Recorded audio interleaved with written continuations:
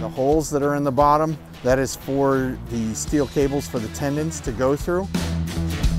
The small concrete square in the middle is used for temporary stressing of the segments.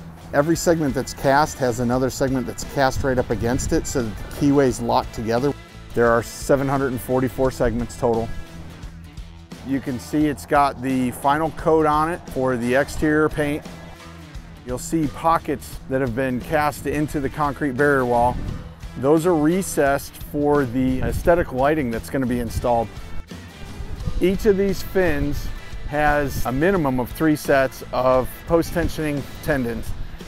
First of its kind in America, as far as I know. You'll be able to see Howard Franklin Bridge off to your right.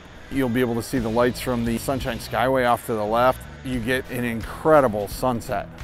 You'll see metal grates, that's our drainage system. We never put any additional water down on the ground.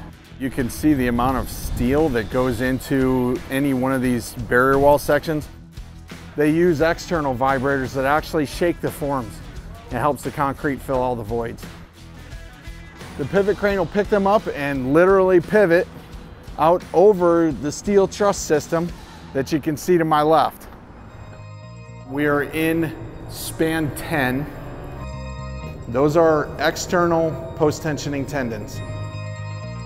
They're called external simply because they're outside of the concrete. That's the segment number, the date that it was cast. All right, go back up top and then probably head to the east end. Behind me, you can see the overpass that's being built for the new northbound connection to the Selmon Expressway. You can see the steel tub girder bridge. This wall section is approximately 40 feet high. One of the things that makes this project special is the size of it and how quickly we're building it. It's a $230 million job. It's going to take a little over 2 years. Folks are going to be able to drive from Pinellas County east through Tampa to wherever they need to go without having a single stoplight.